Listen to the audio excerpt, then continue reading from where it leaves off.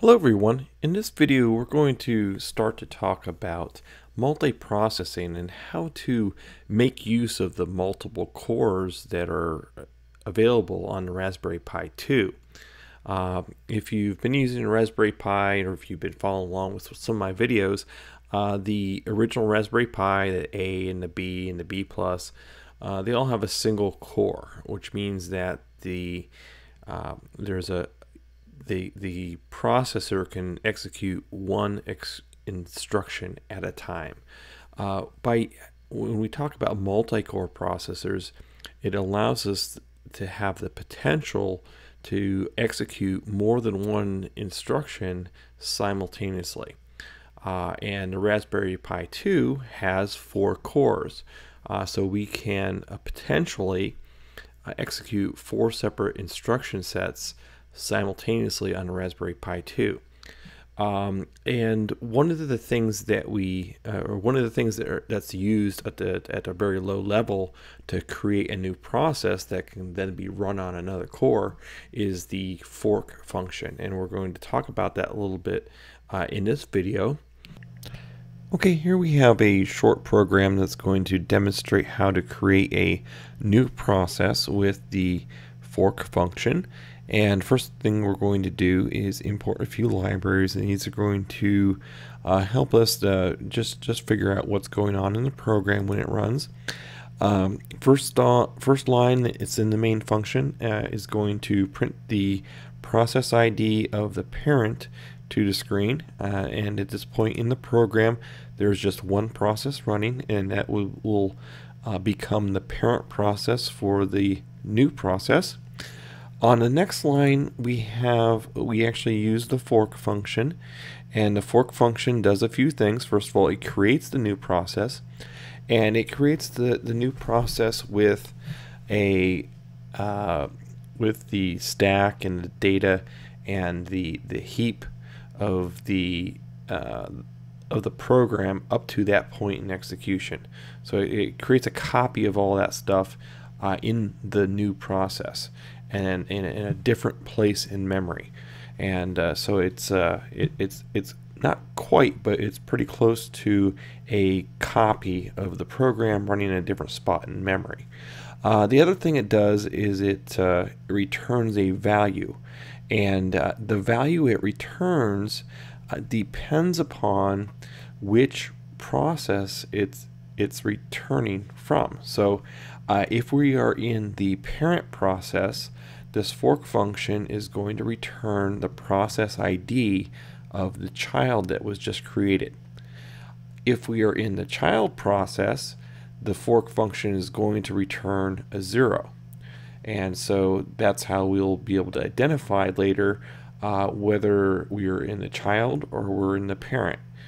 If there is an error in creating that new process, fork will return a -1.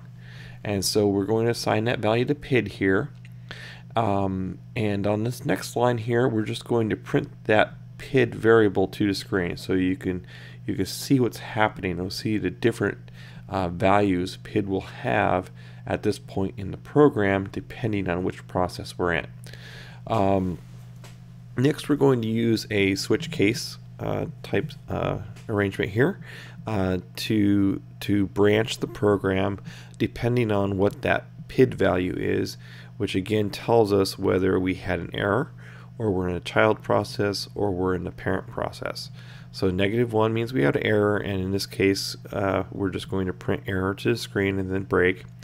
We could choose to do something else there, but this is just a real simple example. And when it's 0, remember 0 means we're in a child process, so it'll print here we are in the child process, and it gives the process ID.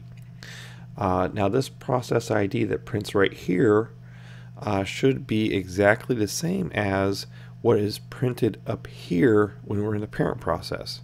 So here we're in a child process, and we're going to report the child is going to report its own process ID, and here we're up here when we're in the parent process, it'll print the child's process ID. the default for this is if it's not -1 and it's not 0, then it must be the parent process, and then we go ahead and we just print that to the screen. We get the process ID, and right here, this process, when this prints to the screen, it should be the exact same value as what is print up here. And just to demonstrate that, we'll go ahead and compile. We'll go ahead and build, and let's go ahead and run it. And there you go. We have, let me bring this over to the side here. And it ran so fast you didn't get to see what happened over here. Maybe if you play it again, maybe you'll see it pop up real quick, but I wasn't really paying attention. I'll have that up there for a future video, and you'll get to see it pop up. Okay, so just like I said, from the main process, you have the ID of 3975, and that's printing from right here. And at this point in the program, there's only one process, and it's the parent. Next thing that shows up over here is when we print this line, and you can see in this case it's printing 3976, which is one more than 3975. This means that we must be in the parent process at this point. And of course here it's very apparent that we are in the parent process, and the parent process ID is 3975, just like up here as I said. And so you can see that the operating system scheduler executed the parent process before it executed the child process. And there are some ways we can affect that later on, but that's a future video. So down here we have PID equals 0, and so that means we are executing this line right here, but this time we're executing it in the child process. And remember, up here PID got assigned to 0 in the child process, so this line right here is coming from the child process, and this line is very clear, it's coming from the child process, and it prints its process ID to the screen. And you can see that the process ID of the child here matches what was reported up here from the parent process. Because remember, when the parent process creates this new process, this PID gets assigned the process ID of the child process that was just created. Can I say process a few more times? Okay, and that's about it for the fork function. And that's how we create a new process in a Linux operating system, which is the operating system that's used on a Raspberry Pi.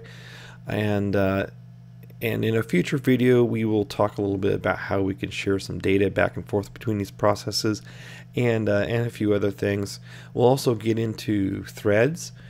Threads are maybe a little easier implementation of parallel processing, and there's some advantages and disadvantages of the fork versus a thread, and we'll talk about those in a future video. So I hope you like this one.